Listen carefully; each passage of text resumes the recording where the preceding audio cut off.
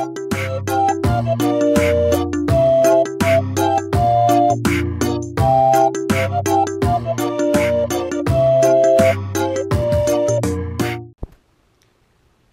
to Lifestyles of the Strange and Exotic.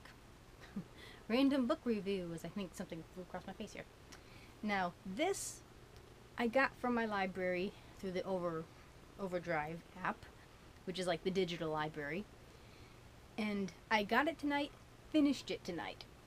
So I did this in one evening.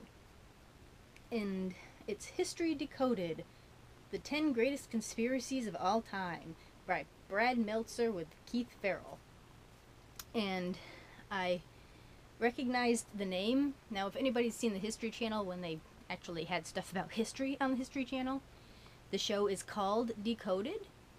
And I've seen a few episodes, and I liked Meltzer here. I liked how he was sort of a no-nonsense guy, but he was enthusiastic. He just was a unique personality, and that kind of came across in the show.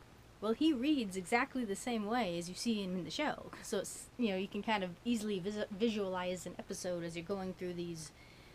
And I think most, if not all, of these things on the list were actual shows. A few definitely. So this was a quick read, but it was an interesting read. Even if you've never seen the show, it kind of has... Brad's sort of like the mastermind, and then he has 3 individuals that kind of do the footwork for him, and they go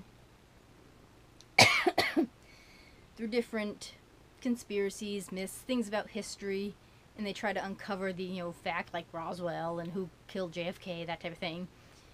And let's see. Okay. You have Confederate gold, stolen treasure, or hidden wealth of a new confederacy.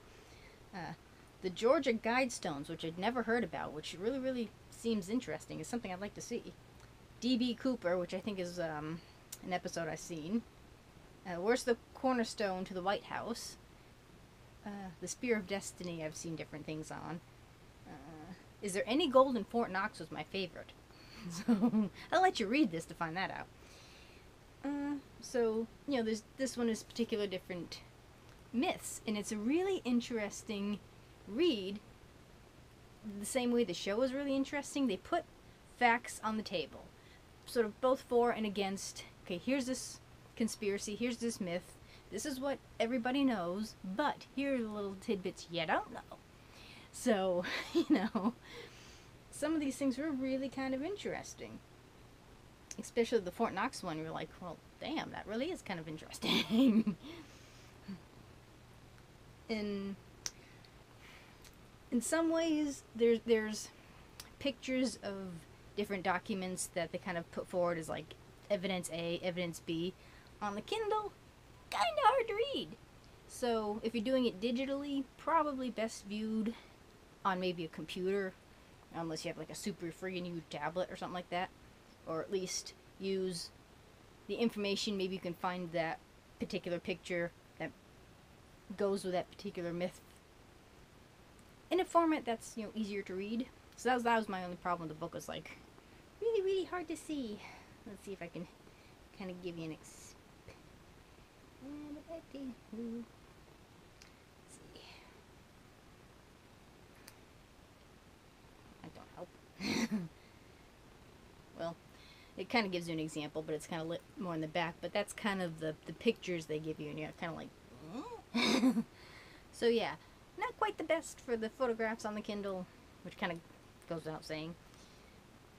But at least the stories are like, you can easily picture these people doing these things, going out and discovering all these different little tidbits of, sort of obscure history. I don't know if the show's on anymore. I don't think it is. Which is kind of sad. It was really, really kind of interesting.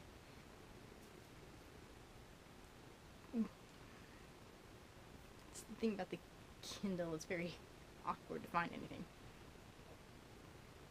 So, he has other actual novels. I don't know if he's kind of more like a Dan Brown, that type of mystery thriller type of thing. I don't know.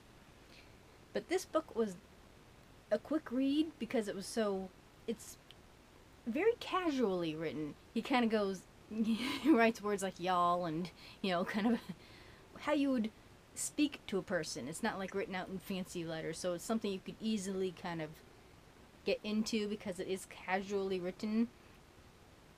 But it's intelligent too. It's not just, here are the facts and, whatever. They're put in a way that is really intriguing. It makes you do kind of like, Definitely, if you're interested in these type of things, it's a good, get you to start answering the questions and helps you to discover kind of your own conclusions and maybe research for yourself, which is really neat about certain books like that. It makes you want to go forward and not just take this one person's word.